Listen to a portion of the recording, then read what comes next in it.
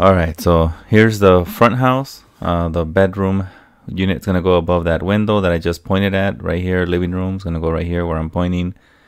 Pipes are gonna go behind into this restroom and up into the ceiling through the attic towards the side of the house.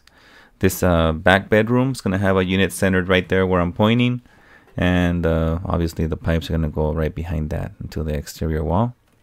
And then I'm gonna come back over here and show you the back house. There's two separate units, two separate meters, so they have to have their own condensing units. There's a front house, this is the back house, and this unit's gonna have just one head mounted right there where I'm pointing. I was thinking about going towards the right and then up with the line set, and I ended up going towards the left. Here's the attic access for that back house. It's in the bathroom. Now I'm gonna show you where the two condensers are gonna go. They're both gonna go in this little mechanical area between both homes where the water heaters are. I just thought this would be the best spot for them.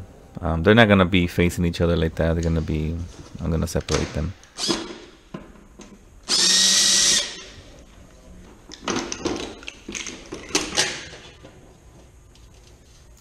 So right here I'm trying to plan out the electrical, which way I'm gonna route it and what material I'm gonna use. Alright, so now I'm gonna go and grab my drill and drill a hole through the stucco so that I know where I am at, and then I'm gonna make a bigger hole and run the conduit.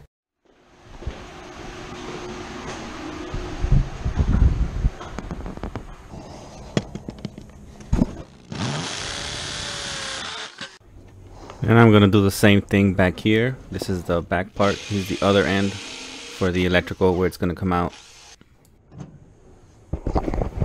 So I bought this for pulling the wire because I am often pulling the wire by myself, and it worked great, actually, better than I expected. So I'm gonna be using this more often. It has those rollers on all four corners. It was great. Oh, that's all I gotta say about that tool. So this is something that I like to do when I'm pulling the wires. I like to make them thin, like where the the connection goes into the fish tape. I like to trim them like in half. There's no need for me to have all the strands connected there. See, and it makes for a skinnier knot or connection at the beginning, and it makes it a lot easier to pull. So as you can see, pulling the wire with this little contraption here, it's so easy. I highly recommend it. And they're not sponsoring me. Not sponsored by anybody, but check it out. Zero damage to the wires. Okay, so this is like a quick tip for the new guys. Don't ever put wire nuts in here. There's enough a junction box. It's just for pulling wire.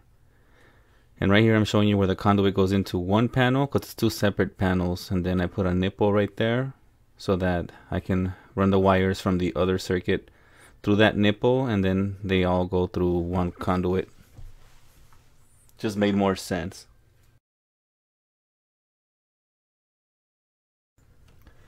Alright, so back here is the section where the water puddles. It just tends to puddle. So what I intend to do is, after I dig my dry wells, which you're seeing right here, is to put all that dirt back in that area where the water puddles. So I'm just showing you right here that the hole is over 16 inches in diameter, and it's about 27 inches deep.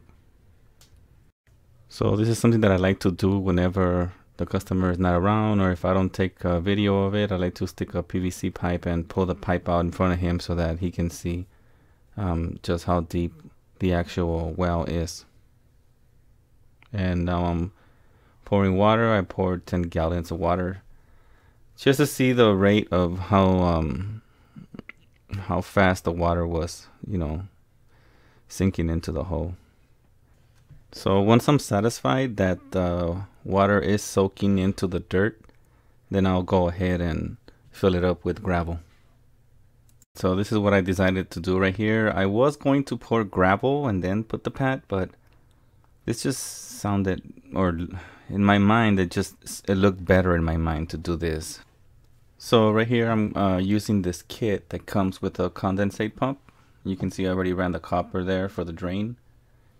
The pump goes mounted right there where you see that black holes, and then that I don't know how many pins that is, but that pin connector that you see right there hanging down, that black wide one that I just bumped into, that one goes into the pump, and I guess that powers it, and it's also like some kind of safety overflow switch in there too. But I wasn't too happy with the pump. I thought it was too noisy. On the other unit, I decided to go with a different type of pump because the front unit, it's a bigger unit, so I wanted to use the bigger pump. The bigger pump actually was super quiet, so I'm no longer going to use these pumps. I mean, it works fine, pumps the water out, does what it's supposed to do. I just thought it was a little noisier than it needed to be. There, you can see that the pump and the cover looks great.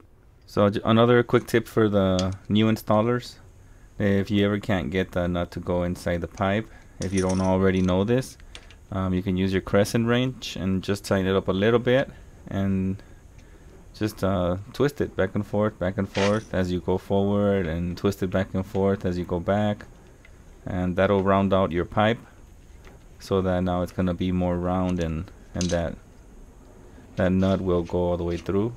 If you wanted to go even more, like right there, I wanted it to go a little bit more, so I got the crescent wrench back on there, just a few more twists, and that's it. Hope that helps you. Alright, this tip is specific. It's specific for John Israel, okay? John Israel Jr. Listen up, buddy.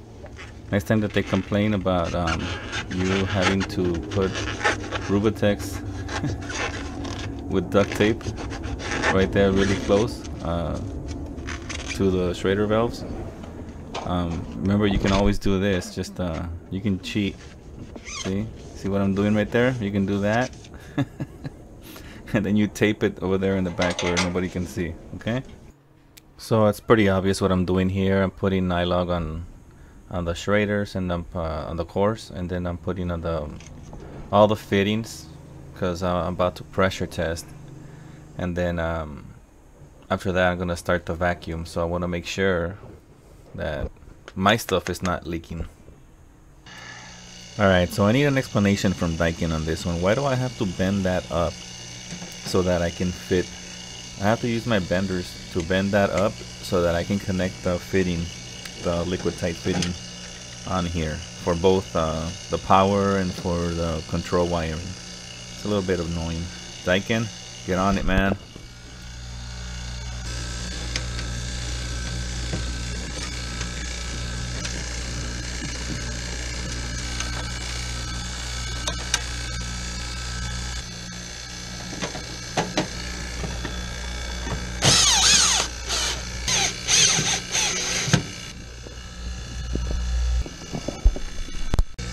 So this jacket for the line set, not only does it protect the line set, but it looks pretty nice. I think it's better than line set tape. So here you're gonna see the liquid tight. I ran liquid tight instead of EMT. There were just too many bends and I wanted to hide it, and this was the best way to hide the conduit. Then the drain had to go behind the water heater and then down and under. Well, you'll see right now. So I got pretty good pitch.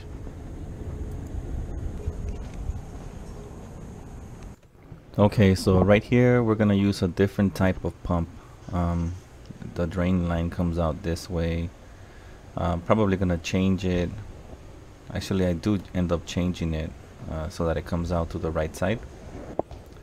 And this one is gonna sit right below the unit. It's a different type of kit that comes with it.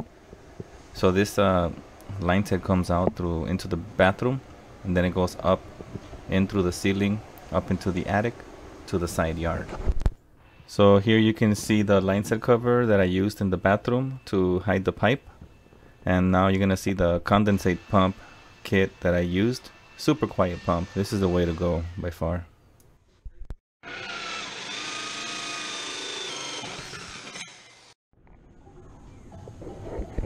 So close.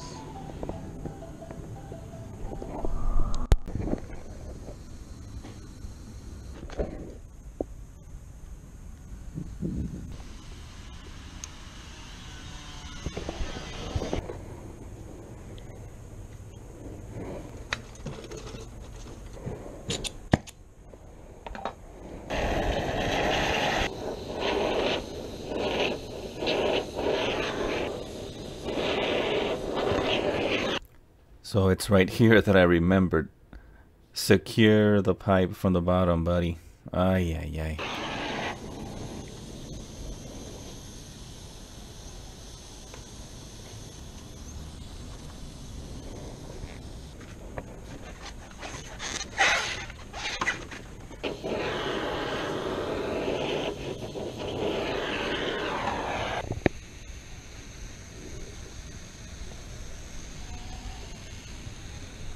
So this is a cool little trick that I don't remember where I picked it up.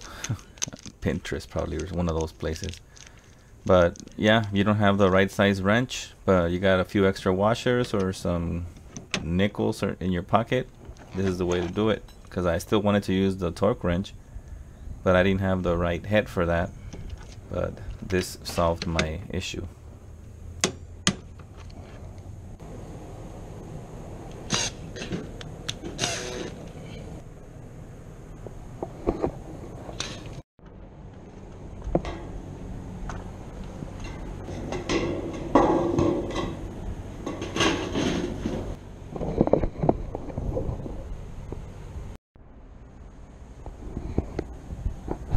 Alright, so we are done. Up and running. This one too.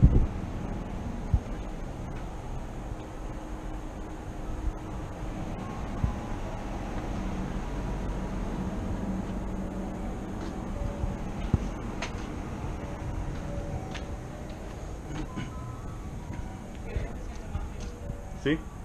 ¿Está frío?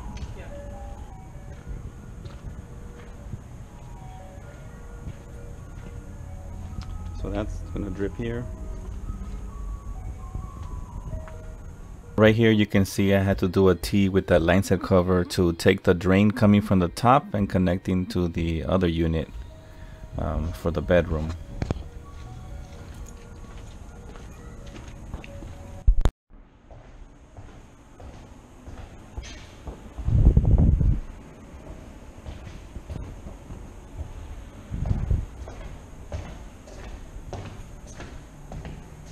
This is straight, this is crooked.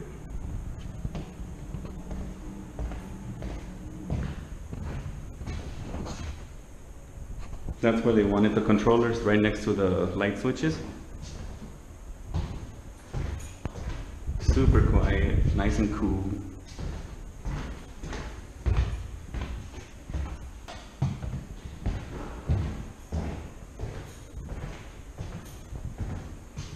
Oh yeah. Alright, pumps tested. Good, no leaks. This one just goes down and under, and then it tees into that one.